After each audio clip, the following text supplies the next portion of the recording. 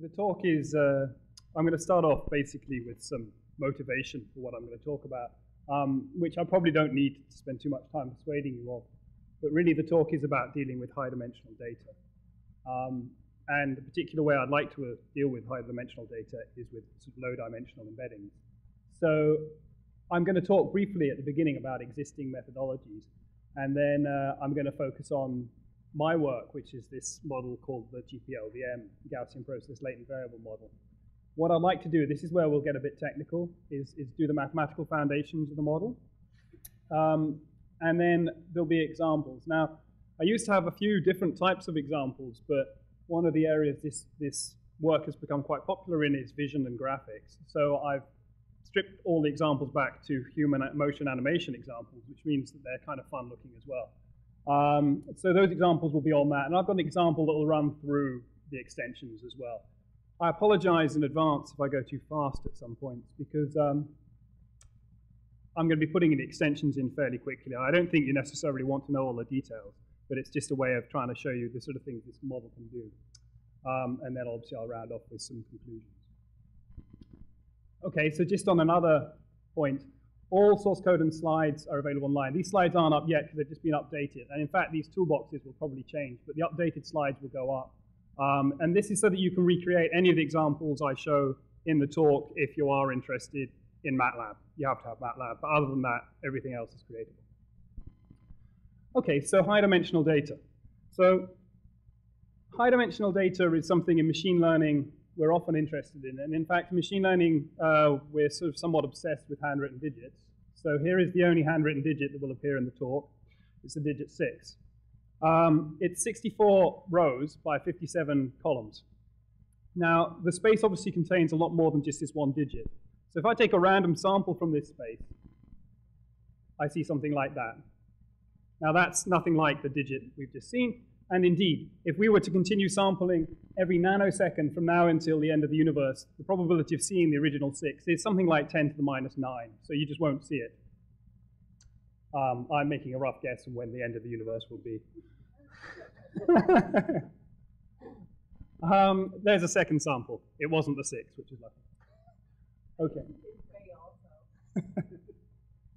So here's an alternative idea. Rather than modeling directly in that space, why don't we do something a little bit more intelligent? And what I'm going to suggest is a model of handwritten 6s by taking a prototype 6. So here's a prototype 6 and rotating it. So I'm rotating it right and I'm rotating it left. And indeed, what I can do is just show you with a little MATLAB demo. Now what's going on here is I've taken the 6 and I've rotated it 360 times. And I've created a data set from these 360 6s. I'm then projecting that data set onto the second and third principal components of the data. And what you can see is it creates a nice circle with a little bit of noise, particularly this point just around there, which is coming from sort of bilinear interpolation or nearest neighbor interpolation that MATLAB's doing to rotate the digit. So we could be quite happy that if I take a prototype 6, okay, and I've rotated it all the way around, but we've got a sort of one-dimensional manifold living in this high-dimensional space if we believe in that model of 6s, that it's one prototype 6 and it's being rotated. Now, of course, in practice, real digits can't be rotated all that way. So we might have something a little bit more like this, where we've got the prototype 6, which is being rotated for some portion, and then over the other side, it's a prototype 9. So that's just a sort of cheap way of trying to introduce the idea that perhaps the data is typically lives as prototypes in a high-dimensional space on low-dimensional embeddings. Now, in practice, of course, rotation of a digit like that, that's just in case the demo doesn't work, rotation of that digit like that is just far too simple for a model of the digit. In practice, of course, digits undergo thinning, translation, and rotation, various other transformations. But what I'm going to argue is that for data with structure, and by that I mean sort of for most data we're interested in, if we're interested in the data set, we typically believe it has some sort of structure we can extract.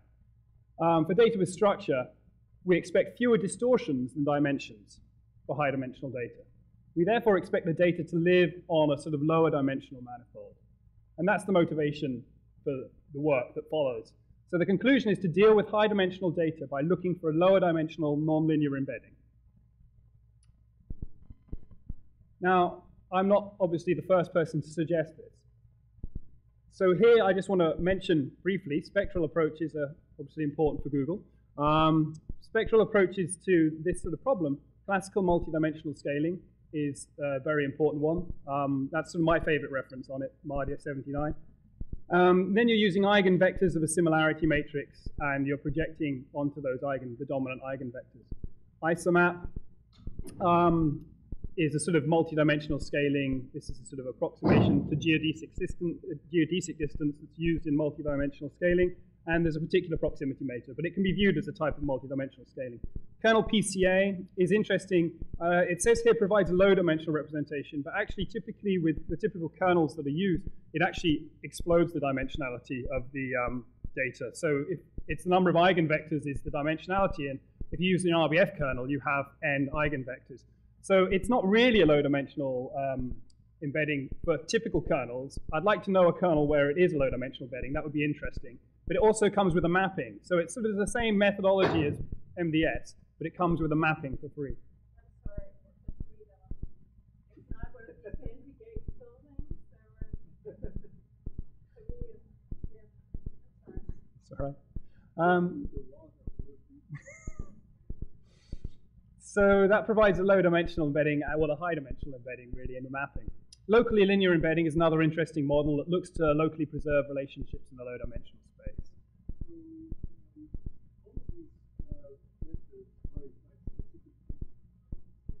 Well, it depends how you look. You could say that kernel PCA is just a specific case of classical multidimensional scaling.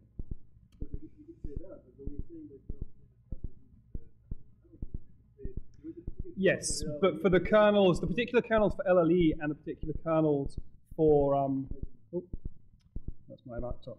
For, well, isomap and LLE, and also semi-definite embedding, which is another really interesting method I haven't mentioned.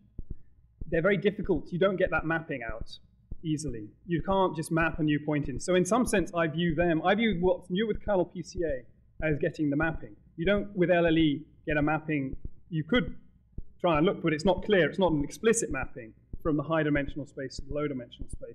So in my head, and this might be just my perspective on it, in my head, kernel PCA is the specific case where you get a mapping out, because classical multidimensional scaling existed a lot further before, and you could view that as, for the case of positive definite similarity measures, is just a kernel PCA as well. But I think it's a bit unfair on the statisticians. We've been doing that for a while. So yes, I would agree. I mean, I'm just taking the perspective that kernel PCA is the case where you have a mapping. So the question is there, well, if you've got a mapping, do you have a way of getting a low-dimensional embedding? I think that would be an interesting argument.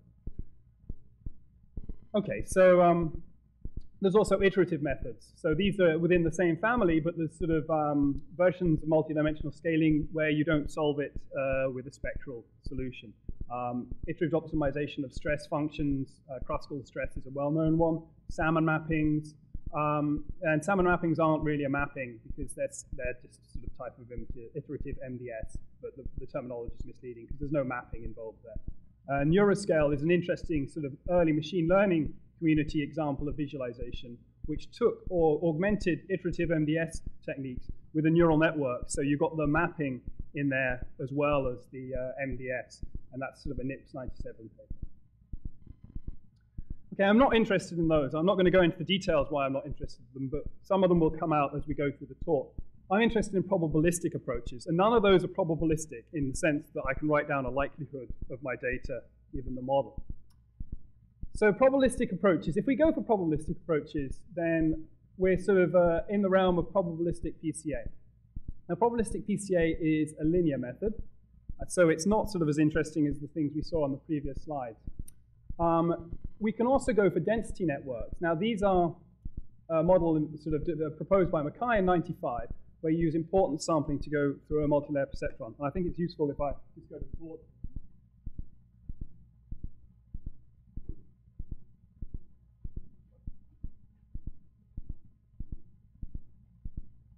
Okay, so latent variable modeling.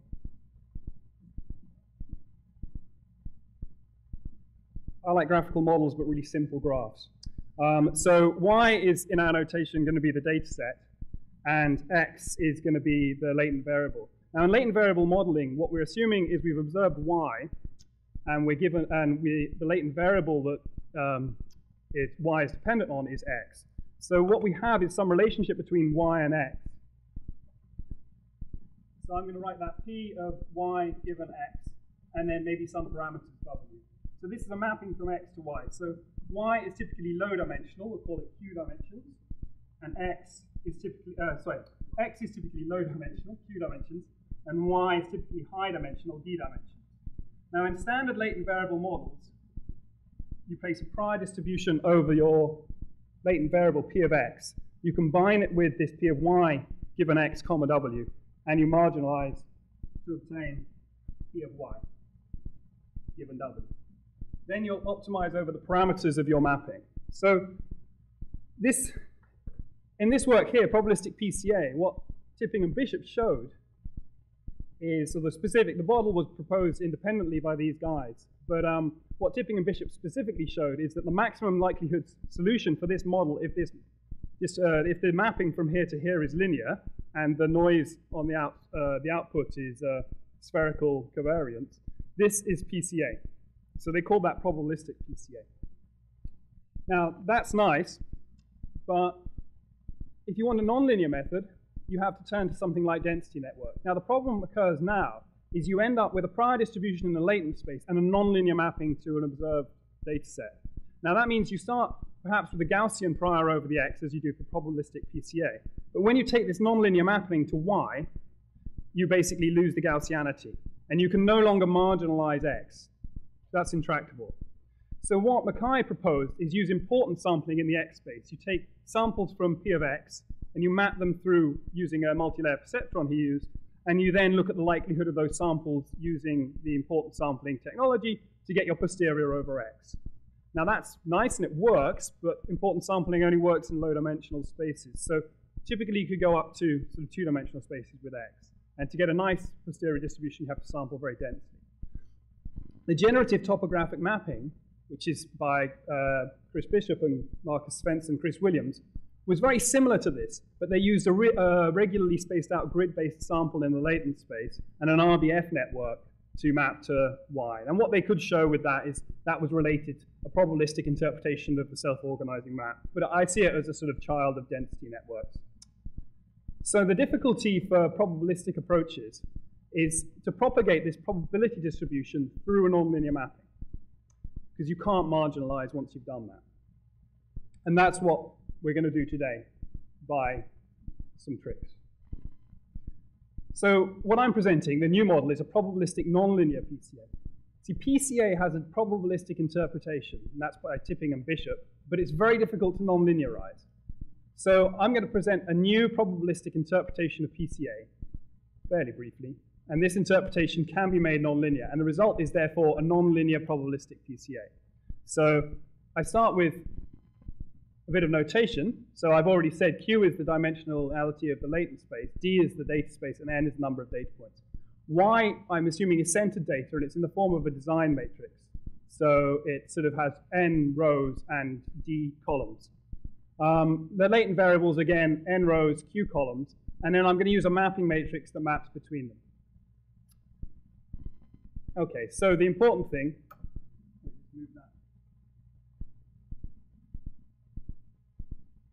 for the purposes of the math, the depths we'll go into, the important thing about that is that if you see Y transpose Y, that's a covariance matrix.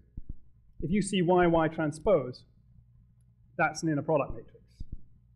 So lots of kernel people get excited inner product matrices. So that's important, and that's important for different reasons. So linear latent variable models, this is what we were talking about here.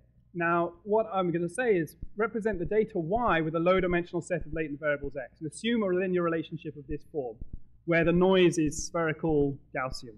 So Y is just X times some matrix plus Gaussian noise.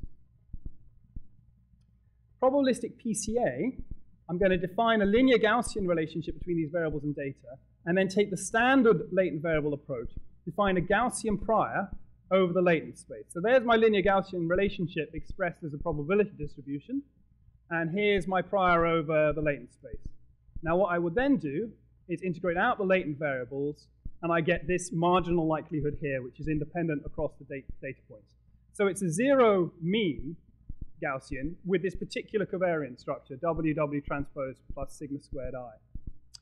Now what's interesting about that is if you look for the maximum likelihood solution, and this is what Tipping and Bishop showed, you can show, and the key points are basically in this line, this is just the log likelihood written out. If UQ are the first Q principal eigenvectors of n to the minus 1 times y transpose y, remember that's the covariance matrix, and the corresponding eigenvalues are lambda Q, then W, this mapping matrix, spans the principal eigenvectors of this matrix. So it's equal to UQ times L. L is just a diagonal. It's the eigenvalues minus this spherical term. And V is just an arbitrary rotation. And it's typically in PCA taken to be just the unit identity matrix, which means that you end up with right-angled principal components. So that's quite nice, because what it's saying is that we've got a probabilistic model for which the solution for which is spanning the principal subspace of the data. Okay, so here's the new model. So define the linear Gaussian relationship. That's exactly the same. But a novel latent variable approach. So if we're going to be Bayesian about things, we're interested in marginalizing out x and w in effect. What I'm going to argue is, well, as from a Bayesian perspective, it's equally wrong to marginalize out x as it is to not marginalize w as it is to not marginalize x. So you define a Gaussian prior over the parameters w instead of over x, and then you get a marginal likelihood of this form, which is now independent Gaussians across the data dimensions with this XX transpose for sigma squared I covariance matrix. So it's the dual, basically, because I've integrated across an inner product, I'm integrating on the opposite side. Now the nice thing about that, people familiar with kernel PCA will sort of be preempting this, is in this case the dual probabilistic PCA maximum likelihood solution is very strongly related to the first one, because as you can see if I flip between the two, you've got W's becoming X's, Y's becoming Y transposes, and they're very strongly related. So you just end up with this solution, that X, you're maximizing with respect to X now. So the trick here is you're taking a latent variable model, which in the probabilistic perspective, you normally integrate out parameters and integrate out latent variables and maximize with respect to parameters. This is a new approach where you're saying, I'm going to integrate out the mapping, and then I'm going to maximize with respect to latent variables. So the solution for the latent variables is this set of eigenvectors, which is these eigenvectors of the inner product matrix. And again, the eigenvalues are the same. Now, people familiar with kernel PCA will know, there's just a duality again, but the solution for probabilistic PCA, which is of this form, is strongly related to the solution for dual probabilistic PCA. And indeed, if you're performing kernel PCA, you substitute this inner product matrix here with the kernel matrix, and you solve for the positions of the embeddings. You can't do this one in kernel PCA because you're mapping, your feature space could be up to infinite. So, well, if your feature space is not infinite, you can still do this one. And the problem with the eigenvalue problem is the size of the feature space. If this eigenvalue problem is the size of the number of data points. So statisticians are well aware of this, and they operate with this one if the number of data is less than the number of features. So these two things are equivalent. Probabilistic PCA is specific case of factor analysis. So does the result hold for factor analysis as well? So factor analysis, in some senses, this is a way of just introducing the model. You can view factor analysis as what I'm about to talk about, the Gaussian process latent variable model. You can view it as a Gaussian process latent variable model if you do similar things to what we're going to do. This eigenvalue problem doesn't hold. So the key component, why is this solution, this fixed point solution, easy to find, whereas factor analysis isn't easy to find? It's important that this guy here, sigma squared, is diagonal. Otherwise, when you go through this maximization, there's a Sherman-Morrison-Woodbury formula, and the sigma squared can come out of one portion, but the diagonal term is inside an inner matrix inner product and can't come out on its own. So that's why there's this nice, elegant solution for probabilistic PCA, and there isn't such a nice, elegant solution for factor analysis. But you could modify factor analysis in the same way I'm going to talk about, because in a moment we're going to throw away elegant eigenvalue problems and do nasty things. So at this point, I need to mention a little bit about Gaussian processes. So Gaussian processes are probability distributions over functions. And these functions are obviously infinite dimensional. So it's difficult to specify a distribution over something that's infinite dimensional. So the way you work with them is you specify a prior distribution over instantiations of the function, which are finite dimensional objects. So you take n data points from the function, and you specify a distribution over that. Now the problem is then, is what do you say when someone gives you a new data point, an n plus 1th data point? Well, you can show by induction that the Gaussian process is consistent, that it doesn't matter when someone gives you a new data point. For many distributions, if someone gave you a new variable, it's effectively a latent variable that you're marginalizing over. Think of a discrete example where there's an extra binary variable. The class of distribution suddenly changes when you add a new variable. For Gaussians, the class doesn't change. So it doesn't matter how many data points there are out there in the world that I haven't seen. If I haven't seen them, when they're marginalized, my predictions about the data points I do see stay consistent. So that's important. But once you've got that out of the way, you can just use them like you use regular Gaussians. So instead of a mean and covariance function, the GP is defined by a mean function so instead of a mean and covariance matrix, the GP is defined by a mean and covariance function. And the mean function is often taken to be 0, just for simplicity. You can use mean functions, but they're typically taken to be 0. Covariance functions must be positive definite.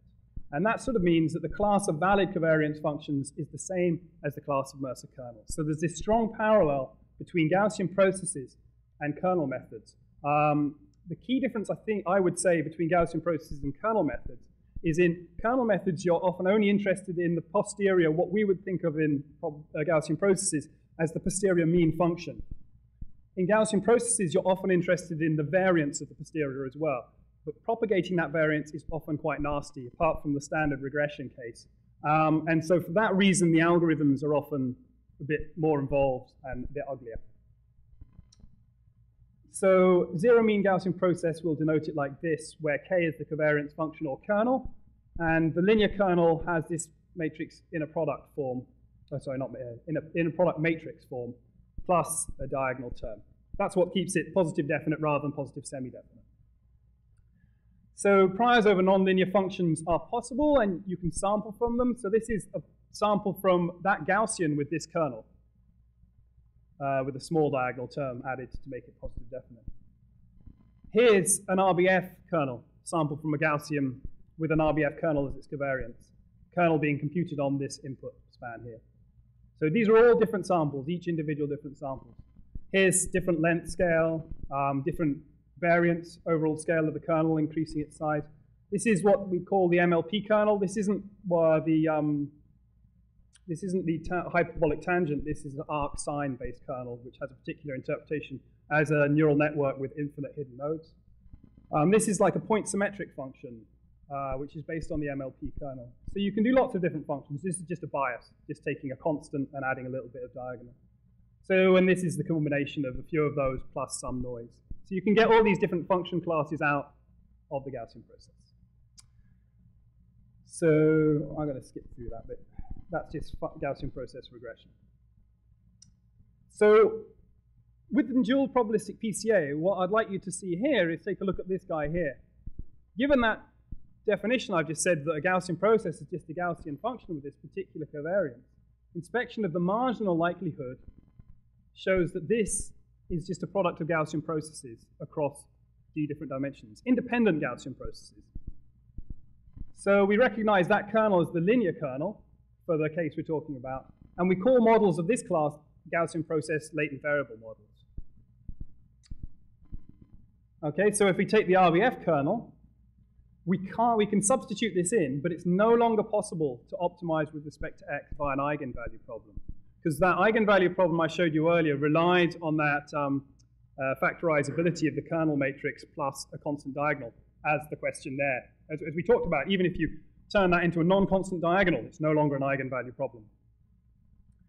So instead, we're going to find gradients with respect to x, alpha, L, and sigma squared, and optimize using conjugate gradients. So notice, not just with respect to x, but all the parameters of the kernel. However many parameters we've got in our kernel, we'll be optimizing with respect to those as well. So there's no setting of kernel parameters. Okay, so I want to show you an example of, now I cut some slides, so I hope there's not a discontinuity, because I cut some slides at this point, which means I have to sort of spend a bit of time explaining what's going on in the example. So this is a SIGGRAPH paper that used this model, modeling human motion data. So these white dots moving around here, this paper I should say is by Keith Grouchow, Steve Martin, Aaron Hertzman, and Zoran Popovic. It was a couple of years ago at SIGGRAPH. Now what you see here is the latent space. I'll talk about the grayscales in a moment. What you see here is the data space. Now you see these white points are points that are being input to the model and projected back into the latent space. So as the man moves, you see the projection back into the latent space. Now, markers have disappeared, and we'll play it again in a second so I can explain what happens with the markers disappearing. So markers disappear once the pink man appears. So what's going on with the markers disappearing is that this is a visualization of this data with white indicating the precision of the posterior mapping. So in white areas, it's confident about what goes on in this data space. In black areas, there's a higher variance because we've got a posterior distribution over functions here. So what he does is he takes markers off the arm and then off the upper body. And then he's filling in those remaining markers using this latent variable model. So the mapping from X to Y. Because he's got the X position given this small subset of the markers. And he's asking, OK, now give me the Y position. And I think the nice thing about this example is, as far as the model's concerned, it's just a missing data problem. But as far as we're concerned, this is a very, very high-dimensional data set which you're very familiar with, and you can tell whether this is a natural walk or not. And he's only now providing, I think, 6 markers, which are equivalent to 3 dimensions each. So 18 dimensions or something of the true 100-dimensional data set. And it's doing a really nice job of reconstructing the data.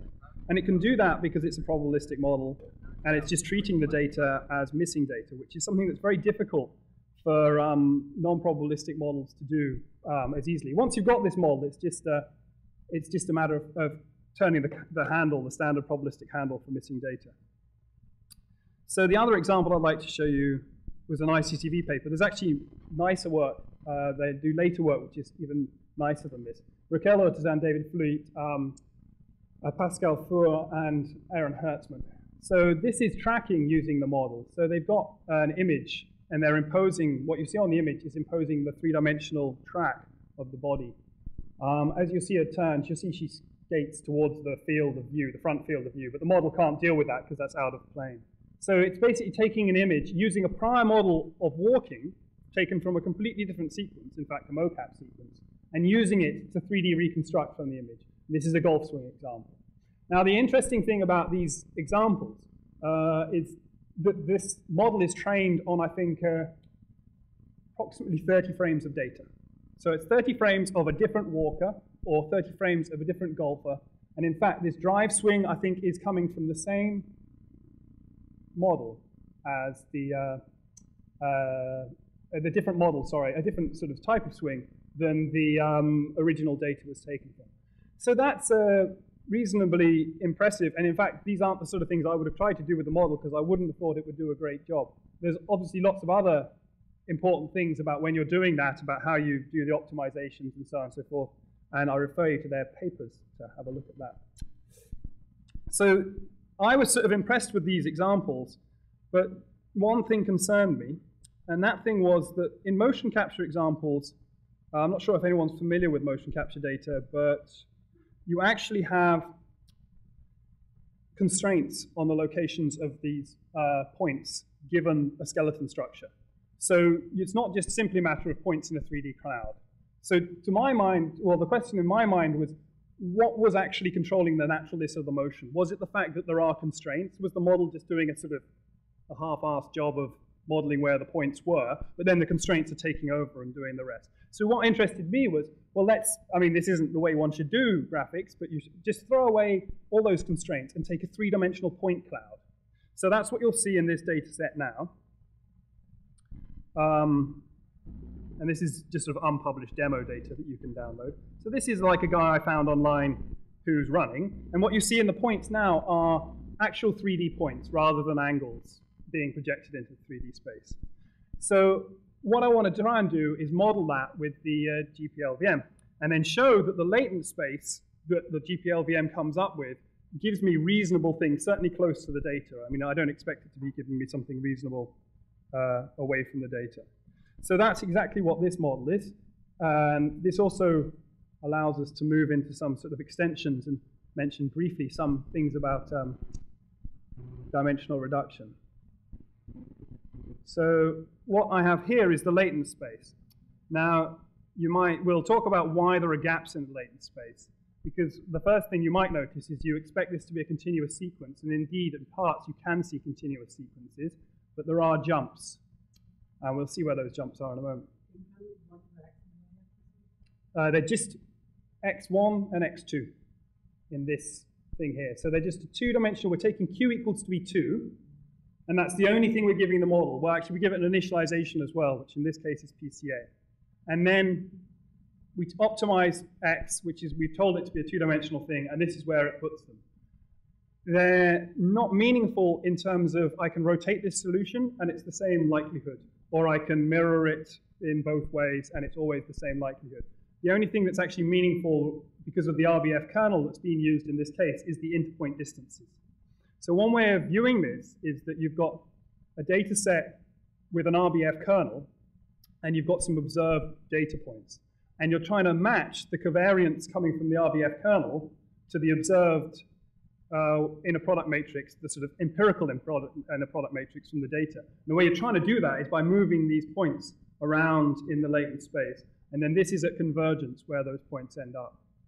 So what I can do is, because I've got a mapping, I can sort of, and that's MATLAB isn't sort of really designed for graphics, so you get these points hanging around. I can move around and show you, okay, so here he's clearly doing a pace of the run. And in fact, here is the start-off position of the run. Here is another pace of the run, which is aligned with that one, but at a different angle, and the same down here. So in both cases, he's running, but he's running at a different angle. So it's basically taken the data and aligned the positions of the run, but some of them at different angles, so he's put them alongside each other. But you might not like some aspects of this, because most dimensional reduction methods, in fact, all the ones before I started listing probabilistic ones, when they do dimensional reduction, look for something specific. They say a good visualization is one where if 2 points are close in the observed data space, they are close in the observed latent space. Now, clearly, these 2 points are very close in the observed data space, and they are very distant in the observed latent space. So what's going on? Well, the GP-LVM isn't looking to do that. The GP-LVM is looking for a smooth mapping in the opposite direction. So it says, if 2 points are close in latent space, they must be close in data space. But that does not mean if 2 points are close in data space, that they must be close in latent space. In fact, it means that if 2 points are far in data space, where far is a very loose term, they will be far in latent space. So that's what means that the mapping is always smooth. So why does it go wrong? Well, the topology here is wrong. This run is a sort of cyclic run with changing angle. So what it can't do, because of the conserved length scale of the RBF function, is it can't decide to model this as a ring and capture the angle. And since it's not constrained, it gets higher likelihood solutions if it keeps these things together, but it's not constrained to keep these things together. Since it's not constrained to keep these things together, it chooses to split them apart. Yes, if you do, in fact, there's an example online where you do this experiment with three-dimensional latent spaces, and this problem doesn't occur. It draws it as a cylinder in a three-dimensional space with the angle of run going down the cylinder and the pace of the run going around the axis there. But in some sense, this is a purposeful example to show the model in a failure mode. And it's also, I think it's interesting, it's enlightening about, well, I mean, it's interesting that we do spend most of our time working with dimensional reduction that doesn't exhibit this characteristic. Because if you think of a ball of string, I've got a one-dimensional space and I wind it around and round and round like a ball of string, now embedded in a three-dimensional space. If that string is infinitely narrow, some of those points in the three-dimensional space will actually map to the same position, to different positions in the one-dimensional latent space because of a loop. So you can't actually specify how the ball is wound with a mapping from data space to latent space. The only way you can specify how the ball is wound is with a mapping from latent space to data space. Now, the problem then is, if you've got the wrong topology, you won't necessarily be able to capture all the constraints in the output. So why do we always end up looking for mappings or preserving distances in the data space, in the latent space? Well, because typically those solutions are concave. The solution of where, if you want to do the solution in the other way, so think of the ball of string with a crossing loop. I've got a point on my latent space here, x, which is mapping out to the three-dimensional space to this point in my hand. But if I go all the way around there, it maps back to the same point again. So is that point around the loop once, or is it around the loop the other side? There's lots and lots of local minima, and you can't decide where it is as a result of that. And that's a problem for models like this that try and do this. There are massive multimodality in the latent space. But in a lot of cases, what we can do is try and deal with that multimodality by putting constraints on the model that we're interested in to try and smooth out this latent space. And really, that's what I'm going to talk about next. I'm not sure how I'm doing for time. I can't see any. 15 minutes. Oh, short on time then. Okay, so this is actually here drawn in the sequence as it goes round. So you see it does something roughly cyclic, ending up here and going around and round, but it's doing these breaks. So that is really what I've just talked about, so I'm not going to talk about that again. But what I'm going to say is what the modification is to fix this up. So because we're actually optimizing this weird thing in X space, what we can do is we can sort of be inspired by Low and Tipping with their neuroscale algorithm I mentioned at the beginning and say, well, each point in latent space could be a smooth mapping from data space. And by making it a smooth parameterized mapping, constraining it in effect, we can then optimize over the parameters of that mapping instead of optimizing over X directly. So Joaquin Quiñonero Candela and I had a paper on this at ICML last year, and we called it back constraints. So we can use any smooth function, neural network, RBF network, or a kernel-based mapping, sort of just without considering the variance. And we've tried all of these, and they all work sort of really reasonably nicely. So normally the GP-LVM proceeds by maximizing this likelihood with respect to X, using gradients of the likelihood with respect to X. Now, by putting these back constraints in, we look to optimize with respect to B, where B are parameters. And we can compute B, the gradient of the likelihood with respect to B, via the chain rule, and optimize the parameters of that mapping instead. So back to the example. So this is the same model, but with an RBF kernel-based back constraint. So a smooth reverse mapping.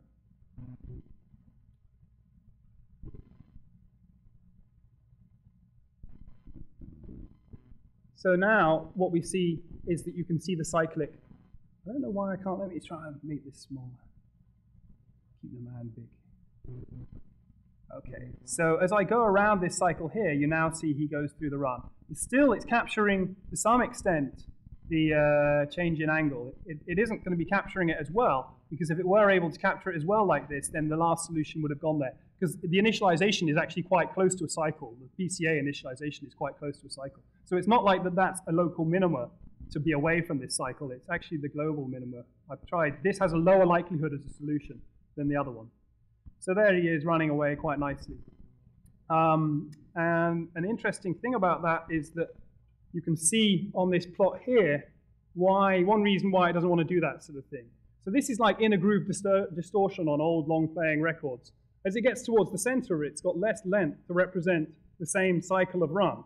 So it doesn't want to do that. So it tries to flatten everything out into a sort of square type shape. So here, it actually manages to keep the cycle of run the same length by having it like a cylinder, a projection of a cylinder. It's like an isometric projection of a cylinder, what we're seeing. But of course, then it has to cross at some point. So these 3 points approximately where it's crossing here aren't the same in the real data. And it's now sacrificing quality of modeling of those 3 points to keep the back constraints, keep the smooth mapping. And now we've got a bijective, well, we hope it's a bijective, there's no guarantee, but we've encouraged it to create a bijective mapping between the two spaces. Why is there no guarantee it's bijective? Because we're only imposing the constraints at these points here. And if that mapping isn't properly regularized, between those points, these two mappings might not match up very well. Okay, so that's in case the demo didn't work. Oh, you want to see? Oh, sorry, and in fact I should have showed you that. Oh, shall I show that at the end? Yeah, in fact I should have showed you that because I wanted to have that in. Yeah, I forgot about that. So another thing that you can do with this model, because we've got P of y given x, something people are interested in is you've got dynamic constraints on what goes on in this model. So you expect those two dynamically close latent, but two temporally close latent variables to be close together. And so, can't remember his first name, but Wang and Fleet and Hertzman suggested using Gaussian process dynamics. Now, in this case, you predict where you're going to go next with a Gaussian process. Now, this is not Markov dynamics. I'm not going to go into why it's not Markov dynamics just now, but we can talk about it afterwards if anything's interested. So you make a prediction where you are going to be at the next time frame. The reason it's not Markov dynamics is a little bit involved, so I'll explain that to anyone afterwards if they're interested. So it's an autoregressive process. So in that case, what we can do, oh, wrong one. There we go, is have another look at the visualization. So now, because of this dynamics, the way I think of this dynamics is like a wind field. It's like within this X space, it's telling you where you're going next. So in this case, it's is it cyclone or an anticyclone? Anyway, it's blowing it round the middle, round in circles. So what you can do now is show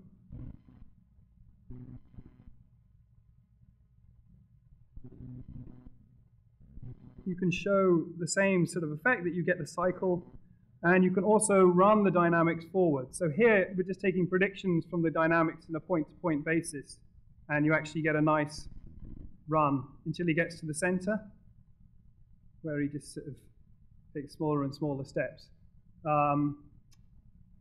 That's good. In the area outside the data, it's good, actually, in this case. But this isn't the example I would want to show you, because he's pretty normal inside where the data is. It's hard to find something where you can immediately say, oh, there's something wrong. Although in the other example, I'll show you, we can see that he does go wrong. So that's quite a nice model. And what they've used this for is tracking, and they've actually used cases where you're tracking a human who disappears for an entire pace, and you still pick them up when they reappear. So you get full occlusion for an entire pace, and the dynamics takes over. And then you actually get a good prediction of where they were while they were missing, as long as they don't start running while they were missing. And then you pick them up on the other side. And that's a CVPR paper by Urtasun, Fleet, and Fuhr and Hertzman, which took their ICV paper and added the dynamics in. Okay, so that's about inner groove distortion. I'm not going to talk about that. I'm just going to talk about this one final thing. So another thing we might be interested in is building hierarchies of these models. So this sort of low-dimensional embedding is an interesting way to handle high-dimensional data. But in probabilistic graphical models, they would sort of maybe say, well, the way to handle high-dimensional data is to express conditional independencies in the data. So say, oh, this node is conditionally independent given this one, and learn a sparse graph structure to describe the data. It's a completely different approach to handling high-dimensional data. So what I'm interested in here is stacking Gaussian processes to consider more complicated hierarchies. So it's like this is a simple one link in the graph. We're just going to put all these things together and create a stacked graph. So this is an example of two subjects, subject 1 and subject 2, walking together and high-fiving. And what you're seeing here is this top-level node controlling both subjects, and then each of the individual subjects being controlled independently. Because given your position here, you know where the subject is. You don't need to know where the other subject is. This subject becomes independent if you observe him. So you're expressing that sort of conditional independence. The other one I have with a little demo on it is this example here, where you actually make these conditional independencies on the body. So sorry, that green doesn't come out very well. But these are latent variables, and these are the observed angles of different portions of the body. And this is very recent work, and I'm kind of interested in it because I think it's two things I think this is interesting for. So this is an example of a run and a walk in the same model. Why is this interesting? It's interesting because, first of all, I have low-level control of the different components of the structure. I've got a run and a walk, which are quite similar here, but I could have a wave. as part of the model, and then I could have you walking with waving, because I don't want to have to learn a run with a walk with a wave and a walk with a scratching the head and all these other things. I'd rather be able to separate how I'm learning these things. I haven't really done that here because this is just an early sort of prototype example, but what we've got is the ability to do a walk. Now, if I press this thing here, I run through the cycle of the walk, and you can see the green points are all associated with the walk. It doesn't know those labels. I've just colored them that way for visualization. And then similarly, I've got the run. This runs a little bit slower because I'm sort of at the limits of what MATLAB seems to be able to do on my laptop animation-wise. I'm mapping, each of these is a Gaussian process mapping, and I can just sort of work on the abdomen directly. So you can see that's what the abdomen does across the cycle. Or I can work with the legs directly from the walk, or I can just take one arm and wave it back and forth. So it's a decomposition of the model. Now you'll notice all these examples, I've used very few data points. That is the domain where this model just destroys anything. Some of these examples, we've seen very high dimensional data sets, 100 dimensions, not very, you guys are used to more than that, but say 100 dimensions of data with 55 data points. And it's been, in fact, all those man walking examples have been that. And it's never done anything weird and outside the model. Normally you would think that's linear model territory, but these are very non-linear models to do this and to do it well. Now, you can also do large data sets. I haven't talked about that today. I think there are still interesting models for large data sets, but there's a lot of issues because of n-cubic complexity in Gaussian processes. We've got that down to n d squared, where d is a hand-tuned sparsity parameter, not d because that's the dimension, let's say k, where k is a hand-tuned sparsity parameter, which could be seen like as the number of support vectors in an SVM, but you have to set it by hand. And I think that's about everything I wanted to show. Let's just get back to the talk, and that's just in case that demo didn't work. So in summary, the GP-LVM is a probabilistic nonlinear generalization of PCA. It works effectively as a probabilistic model in high-dimensional spaces, even when there are less data points than there are high dimensions. These back constraints force these local distance preservations that are present in most dimensionality reductions techniques, and dynamics can be introduced, and there's a hierarchy, and that finally doesn't exist anymore. So ignore that. And that's it. So we already had one sort of request, which means I have to run through the demos a little bit. Run. Well, I'm not gonna, no, you're not going to see them all again. Yeah, run through. I like, yes, very good. So let me get this right. Otherwise you can walk on. And then I think, yeah. So we'll see, this is the unconstrained case, and I'm supposed to be showing this because I'm supposed to be showing you funky behavior that he'll do. So let's see, I need to get him at the right angle. I think the thing to watch is his feet. Okay, well there you go, there's Oh yeah, that looks like it. Mr. Funky. So obviously there's no constraints telling him he can't do that. They're all smooth moves, smooth distortions away, and the data is not telling him anything there. So actually what the RBF covariance is doing is dropping back towards the mean. So it's controlled by the data or wherever it is, but as you move away from the data, it typically drops back towards the mean. The MLP covariance I showed you earlier doesn't do that, and you will get less weird distortions with the MLP covariance. But yeah, I think the problem with developing these demos is you just end up playing with them for okay. Was there a question there, or was that no? Oh. So the observed data that you're modeling in each of these cases are the three-dimensional locations of the actual point. Yeah, each point you see on the screen is got 3D associated with it. So each blob you see on the screen has an XYZ location, and I think there's 34 of them. So it's 103 dimensions, 102, whatever that is. And there's 55 data points. Subsampled. Mocap is typically at 120 frames, and we've downsampled to 30 frames a second to do this, because you don't need, apart from the high-fiving thing, where one of the guys, he really hits the other guy, That's the only time I've seen where the 120 frame per second sample rate is actually necessary for the model to see what's going on, because he moves a lot quicker across that, and then their slap causes a rebound. So I'm not even sure the 120 frames is fast enough there, but in most sort of walking and running cases, 30 frames per second is ample for this model. So when you do these hierarchical models, how do you train them then? How do you tell that this should be something so that here we have the stomach and here we have the arm and oh yeah, so the structure I can't do, and that would be really nice. But yeah, so for the human motion case, you can think of obvious types of structures that you might want to impose, but you're right, most data, you don't have that sort of information. And learning any structure like this would be a nightmare. In fact, in this case, even learning the x variables, you have to be a bit careful, because you're doing a map solution to x variables across multiple levels. I have sort of reasons why I think that's all right and you don't overfit, which are primarily dependent on the fact you've got a temporal prior on the top. And as long as your node models aren't overfitting and you've got this temporal prior on the top, and one thing I didn't mention is I constrain the Gaussian processes to be low noise in intervening levels. It seems to do a really nice job. If you allow the Gaussian processes in the intervening levels to have noise, then it starts to mess up. So you could use something maybe so that you say we don't have that all the dimensions there kind of on the same scale. You have the luxury here of uniformity. Well, you don't with angles. You do, I guess, it's right to in this case, but with angles you don't.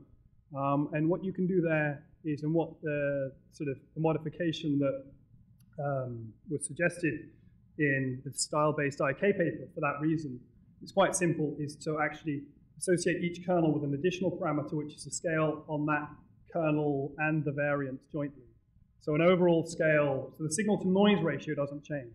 Now you could also, there's nothing wrong with saying, doing something more advanced. In theory, there's nothing wrong with doing something more advanced and taking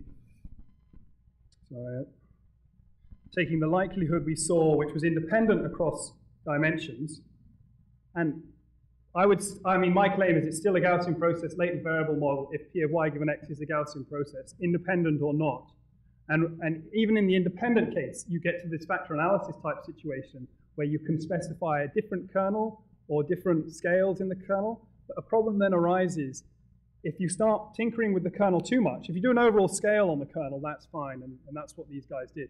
But if you start allowing different noise signal-to-noise ratios where that's the signal and that's the noise, then you need to compute the posterior kernel separately for every dimension. So one thing I didn't say is the construction of this model as it is means the posterior variance is identical for all dimensions, which is a slightly odd thing to have, but it means I can visualize it in that latent space, and it reduces the computation. If the posterior covariance is different for every kernel, and this is the classic, people who are doing Gaussian processes have this problem all the time. If you're going to propagate the variance, you've got to store it. You've got to look after that kernel. And if you allow it to be different in each dimension, you've got multiplied by d times storage, multiplied by d times complexity, and so on and so forth.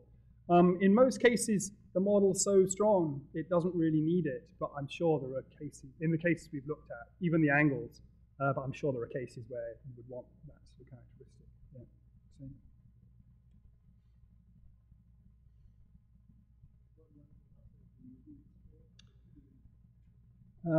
So there's some classic benchmark data sets. I really like to use it for text, actually, but I don't know if it's useful for text. It's already complicated because you start to look at multinomial outputs. But text and speech I'd love to do. So this is the evil Swiss roll, and this shows that without good initialization, it fails miserably. That's like someone sitting on the Swiss roll from the top. This is the local minimum problem. These are some digits. So that's a particular case of linear back constraints, but there's other. This is an oil flow data set. I'm just skimming through these just to give an idea. This is a full visualization of 1,000 data points. That took all night with the full covariance function, but it does a really good visualization. This is speech data of people making R-O noises, and it's being used at a system in Washington. The two-dimensional map is to replace a mouse for people who have difficulty with hands. So you've got ah, oh when you move around. That's not the system they've got implemented at the moment, but it's something they're looking at, and that's the map of the different valves. This is a robot localization example, which was at IJCII this year, where you've got a robot that goes around in a loop, reads Wi-Fi signals, and tries to decide where it must be in the two-dimensional space is actually a real map in that case. And here's some digits. I said there were no other digits, but there are. This is just some missing data with handwritten USPS digits.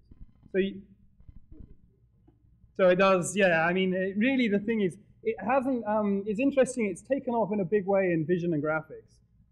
At MIT, the talk was really crowded, and there were the machine learning people, the vision, and the graphics people there, because that's where they know where things are. But I think that, I mean, the model's powerful anyway. The danger is, so what's in my head about it is, I mean, like you guys know about this thing of increasing data and how performance keeps going up and up with increasing data. And speech people talk about that as well. So you've got evil Gaussian mixture models trying to model a high-dimensional space, and they don't do it very well, but the more data you give them, the better they do it. And the more, you know, the people who get the best performing speech recognizers have the most data, and the people who get the best performing translation systems have the most data. So I'm hoping that with models like this, you can try and push back that trend, because the reason that trend exists, to my belief, is that a lot of those data models aren't modeling high-dimensional data correctly. And in reality, humans, of course, don't need that much speech data, nowhere near as much as the best performing speech recognizers to learn to speak. So if you can start using different types of models, well, as a child, children. So one hope, or maybe a desperate hope, is that yes, there are computational issues with this model, even with the sparse approximations. But is it the case that, and this is sort of swinging against current patterns in machine learning, is it the case that you can take smaller data sets, and what is the performance improvement curve like as you increase the data set? Does the improvement in the quality of the model mean that you get ahead of the large data set techniques for the same computational power? Because you can do something cool with this with 55 data points. I mean, for those human motion modeling, no one's really ever managed to do Gaussian mixture models with those at all. That's why the model's sort of been successful there. But the other thing I'm kind of very interested in is ideas for how you can take an algorithm like this, which is quite, I think it's difficult to parallelize, and how you can distribute it across multiple machines, because it's not a great one for that either. So we're very much text-oriented. Is there anything about what it is that you would hope to be able to do with text? So text, people have visualized it. I don't know, I mean, I haven't thought as much about text to be confident about the sort of assertions I make with smooth manifolds in text as you might be with other things.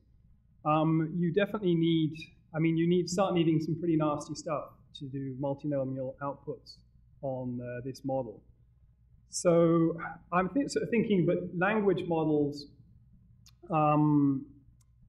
are certainly models that suffer from sparsity of data and require large amounts of data, yet it's not something we actually suffer with. And there is, people look at things like clustering concepts and so on and so forth. So to me, the similarities between that and reduced dimensionality spaces, I wouldn't claim that this model is close to being able to compete with the top approaches, because I think it needs a lot of engineering to get the representation right. This example is Bernoulli noise models on the digits on the right-hand side. So you can do discrete, but of course, discrete text has other interesting issues like massive sparsity, which isn't the case for this. But you can certainly do discrete, but you're not going to be doing particularly large data sets right off the bat. But dimensional reduction in text data, I think, is an interesting area. They had this paper, again, I guess from the perspective of Google, quite Mickey Mouse, the stochastic neighbor embedding, where they were trying to show that you could embed text concepts together in multiple places. They were trying to reflect. So the GP-LVM has the right characteristic of this bank task everyone talks about. Banks are on rivers and banks are financial institutions. So they map to multiple places in latent space. Well, that's exactly the same thing as 2 points crossing in the ball of string. When you unwind the string, they're in different places, but in the observation space, they're in the same place. And what tells you in different places is things like context and so on and so forth. And this model has all that capability. It does that. But whether it does what you can do with a model that doesn't have that capability, not at the moment, and probably nowhere near. But yeah. All right. Yeah. Oh. Oh, sorry. So in your what happens if you just data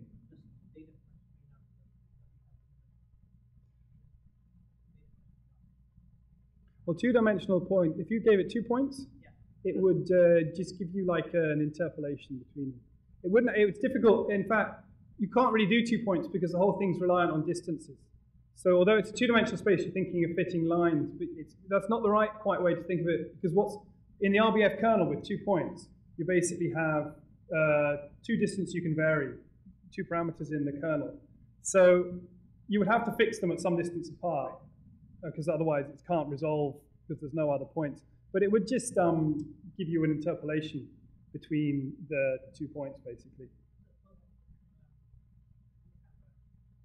So you have your full data set.